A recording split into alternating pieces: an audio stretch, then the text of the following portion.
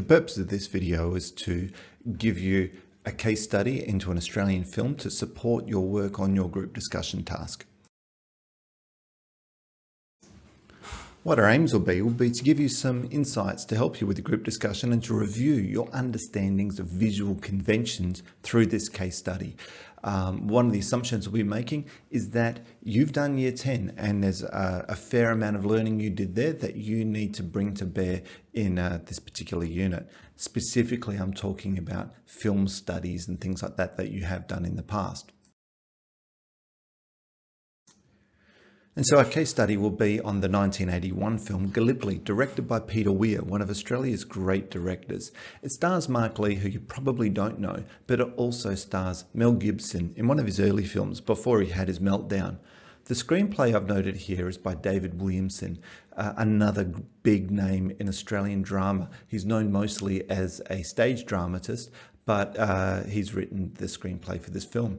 And so this is about two Australian sprinters who face the brutal realities of war when they're sent to fight in the Gallipoli campaign in Turkey during World War I.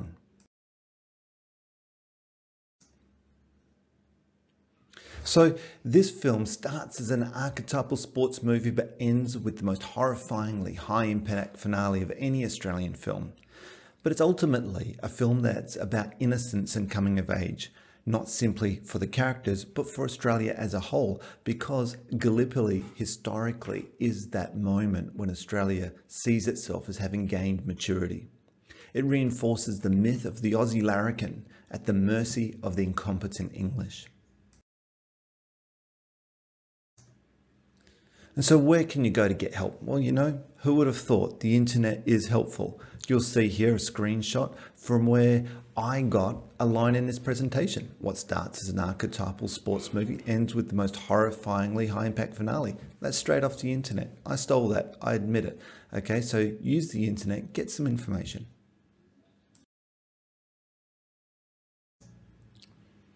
It's important to have a clear focus when you're viewing a film because there's a million things you could look at. So I'm going to be keeping my focus on perspectives because it's an important part of this unit.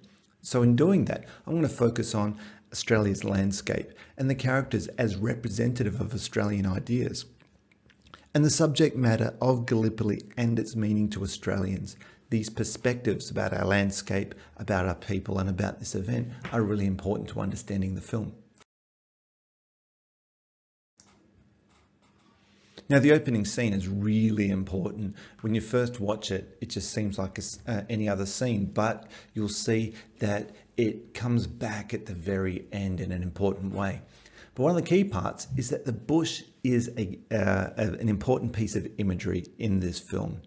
Archie, the main character himself, is identified as a young Australia. He's not simply just a character in his own right. He represents Australia as a whole.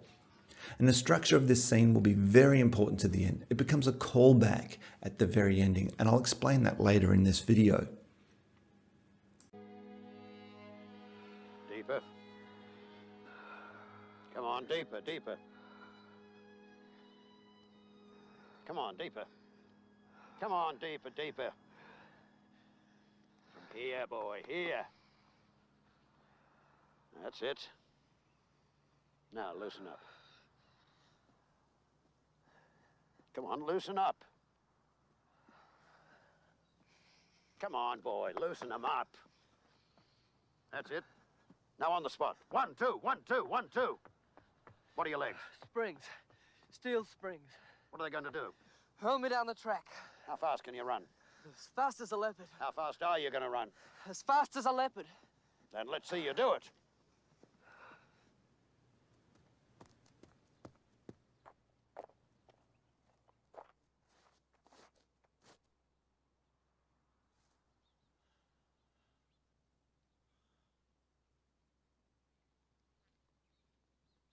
Are you ready, leopard? On your mark. Get set.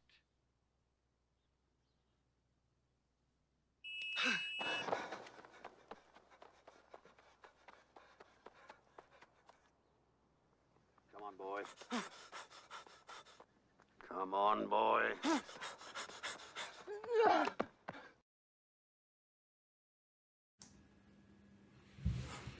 And so Archie and Frank are both sprinters. We've already talked about that. But the characters themselves are contrasts to each other. Archie represents this idea of loyalty. He's a bush character. He's a patriotic Australian. Whereas Frank, he represents the city and this pragmatic view. In this scene, we see him talking about how this war is an English war and it's not for Australians. But this journey that we see here is symbolic in itself. This journey from the bush to the city, but it's also a journey where the two characters come to form this really unique bond. And when you watch this scene, I want you to pay attention to the composition.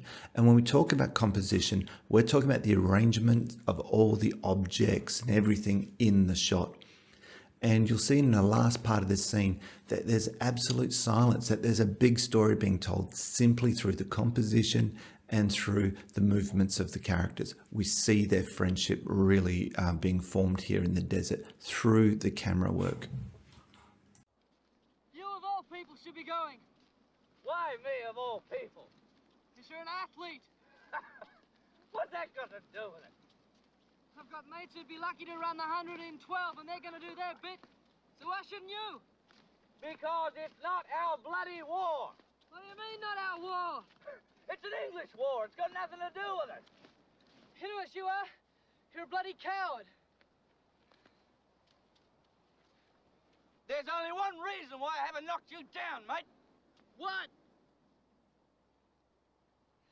Because I don't feel like carrying you to the next bloody waterhole. Now shut up and don't open your yap about the war again.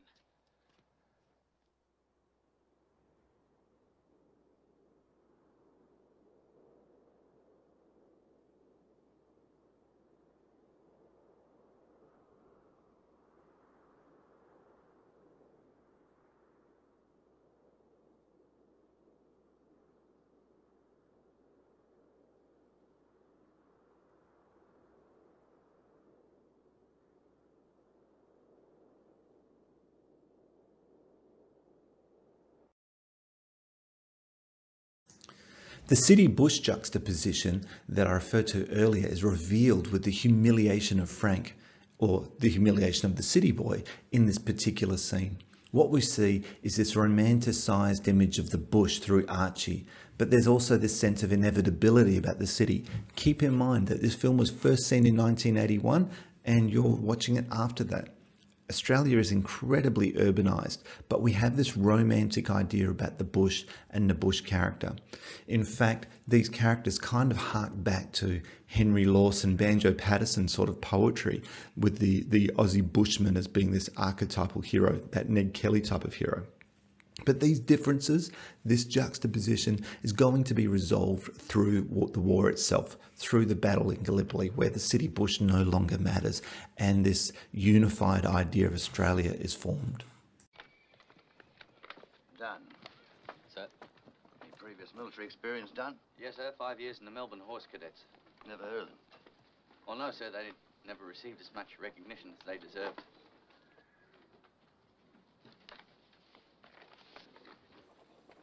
Thank you, sir.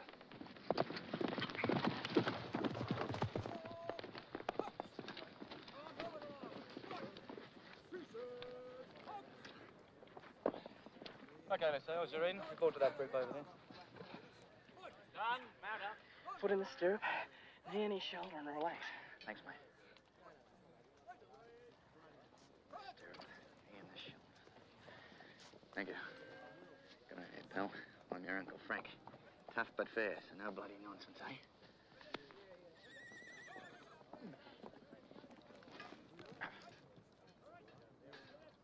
Hurry up, Don, or the war will be over. Ha! Give it a cat. Ha!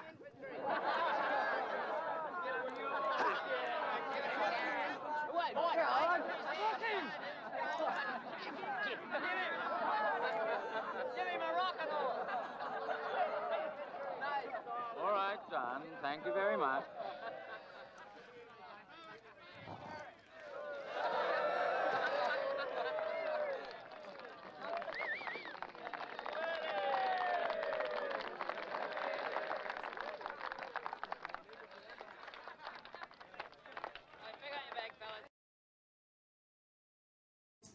Now here's where film and fact collide in this next scene that you're going to have a look at. One of the key parts of this is that we have this comment that the British were sipping tea on Suvla Bay, all the while the Australians are about to go over the top in order to provide cover or a distraction to keep the Turkish forces away from Suvla Bay. Now this is historically inaccurate in so many ways, but that's not the point. This film's made in 1981. This scene is all about context. The context of Australian nationalism. By 1981, Australia has this really confident sense of self. Before then, like even before the Vietnam War, Australia was incredibly loyal to the British, despite what her own kind of, I guess, folk history kind of tells us. That in the 1980s, Australian cinema becomes confident and Australian culture becomes confident. And this scene is where we've constructed this idea of the British as being callous and cold. And we see that happen here. Around the same time, there's a mini-series that comes out on TV called Bodyline, which is all about Don Bradman and the Bodyline series, again, demonizing the English. Historically inaccurate in this case in Gallipoli, but it is, like I said before, this is all about context. This is all about appealing to the audience to raise the drama in the next scene. It does sound pointless to go on. On the other hand, Excuse me, sir. British are ashore at Suvla. are they meeting heavy opposition? None, sir. Apparently they've called a halt and the officers are sitting on the beach drinking cups of tea. Tell Major Barton the attackers. Now, just tell him that I'm reconsidering the whole situation.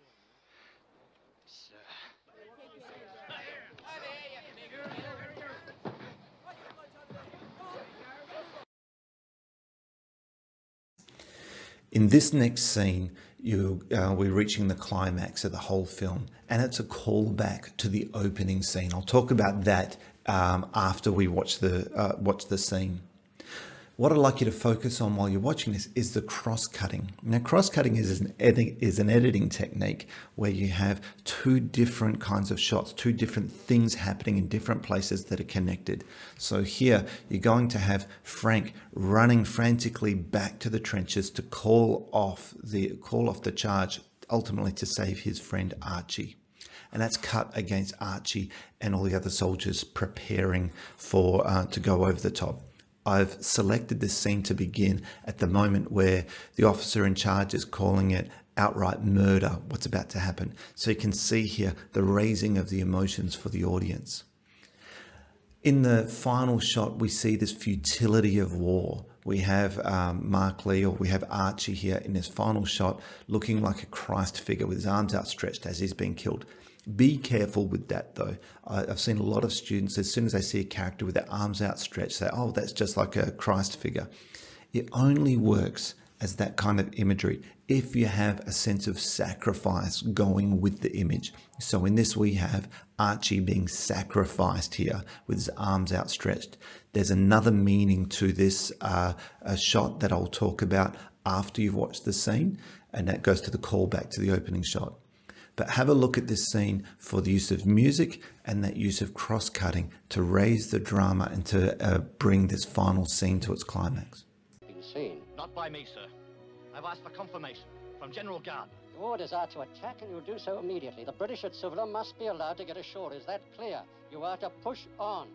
It's cold-blooded murder. I said push on.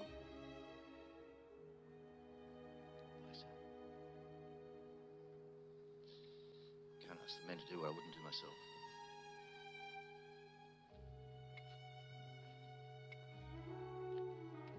All right, men. We're going. I want you all to remember who you are. You're the 10th Light Horse. Men from Western Australia. Don't forget it. Good luck. Like billets, I think. You too.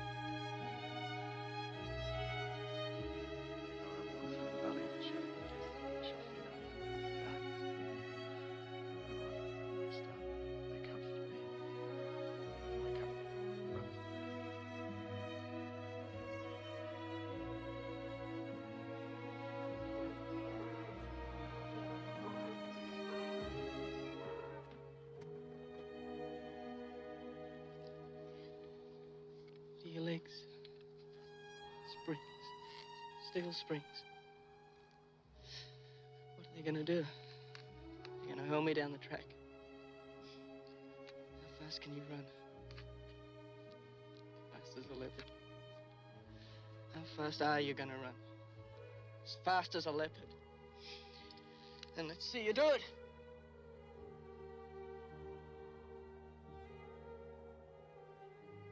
Gateway! Gateway! Gateway! Urgent message!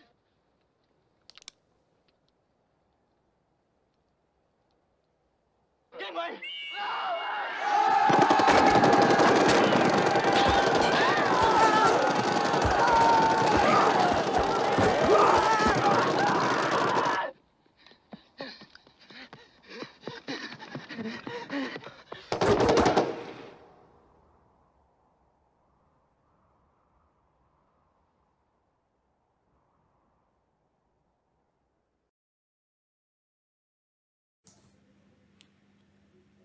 So this callback is, it's a structural technique that brings the conclusion of the film back to its beginning. So on the right here, I've got a couple of shots. At the top, we have at the end of that opening scene where he's just run in training for the race and he's crossed the line and he's got his arms outstretched.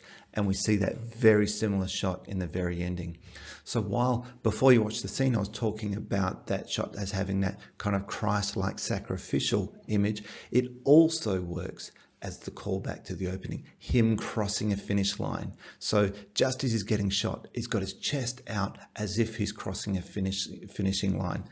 And then we see that his finishing line is his own life.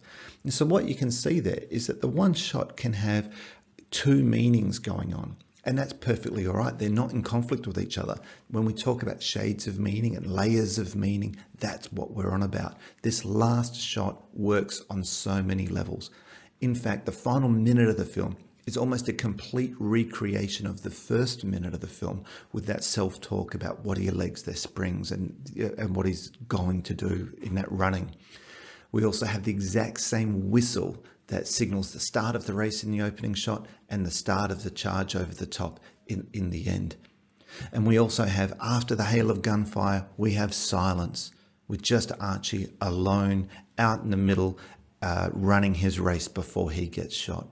It's an incredibly dramatic technique, and then it fades to black. And so you can imagine an audience, particularly in 1981, at this time when they're feeling very patriotic about being Australian, and that's the last thing they see in the film. Very, very poignant ending to the film.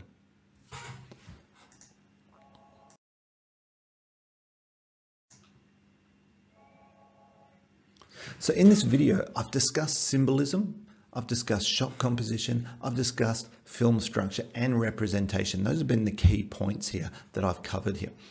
I've also discussed the perspectives about Gallipoli offered through this film as a representation of an event and of Australian people and their values. But I've also, and more importantly, shown that by only looking at a few key scenes, the overall meaning of the text can be discussed in a lot of detail. You don't have to pick the eyes out of every single scene in a film. You just select the ones that are all about your focus. And so my focus was on the perspectives about landscape and the people, and I've only looked at the scenes that were relevant to that. So hopefully this has helped you out, and hopefully this can give you some ideas for your own interpretation of the film you study. Good luck.